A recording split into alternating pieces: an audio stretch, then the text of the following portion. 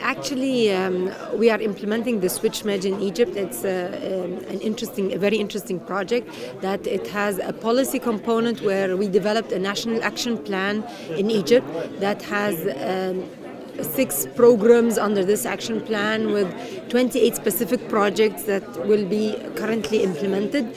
In addition to the policy component, we have the demonstration component, and we have some real projects implementing promotion of sustainable consumption production in industry, in chemical sector, in the food sector, where we're going to target some companies, industries, to implement these opportunities and see the benefit to the companies before and after implementation. Sustainable consumption production is a difficult word, but you can easily promote it in a very simple words: savings, how you can affect the environment and these things, and specifically for industry, how it reflects on competitiveness.